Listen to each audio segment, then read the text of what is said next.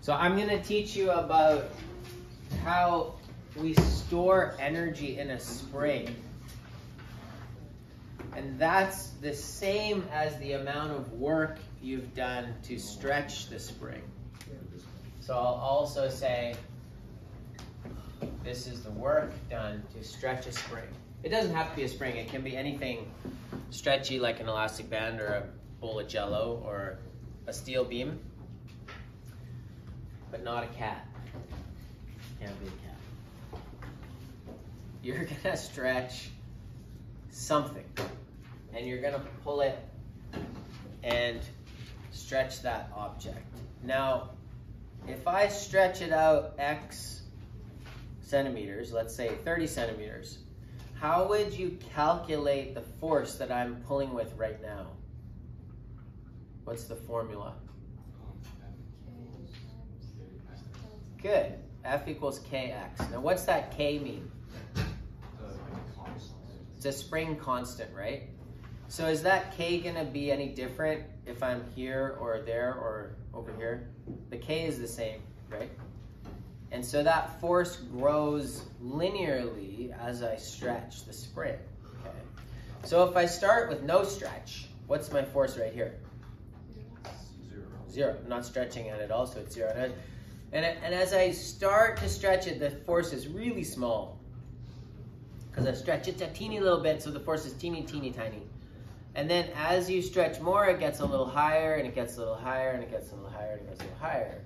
And out at the end at x, your force is kx. Okay, so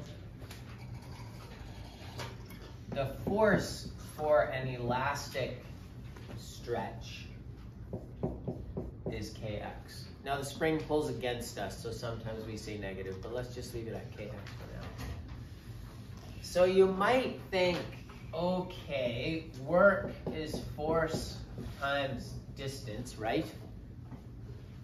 So you might say, well, it's kx times the distance. But that force is not the same the whole way.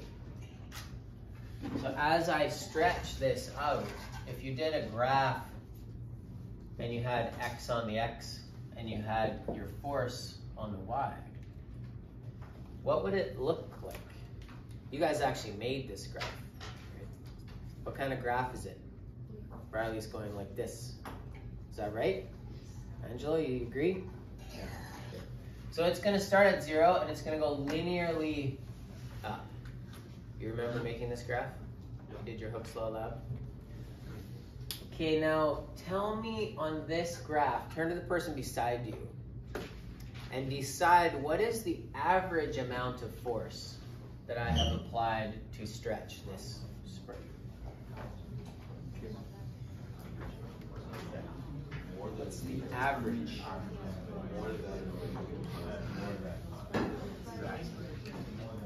Benji, what do you think? No idea. Okay, good. I stumped him. Something to think about, finally. Do you think that the average is kx?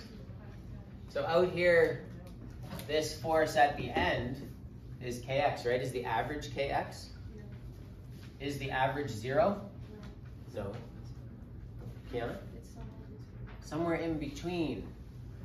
In fact, it is exactly in between. So what would we call that, Riley?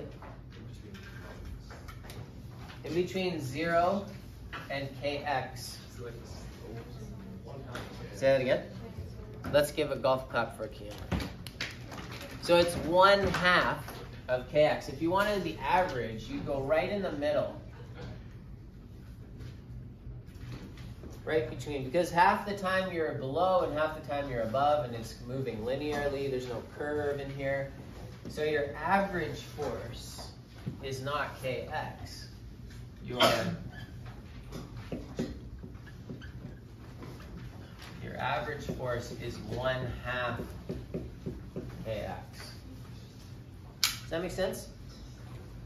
Because you're increasing the force linearly. You start at 0 and you end up at kx. Your average is going to be 1/2 kx. Okay, so if we want to find the work, which is also our potential energy stored in the spring, we would say this is our average force. So we would say half kx, that's our average force. And we're going to multiply that by the distance that it goes, and the distance is x. So what's half kx times x?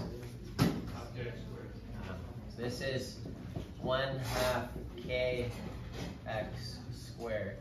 So this is the work done to stretch the spring, and it's also the potential energy in the spring.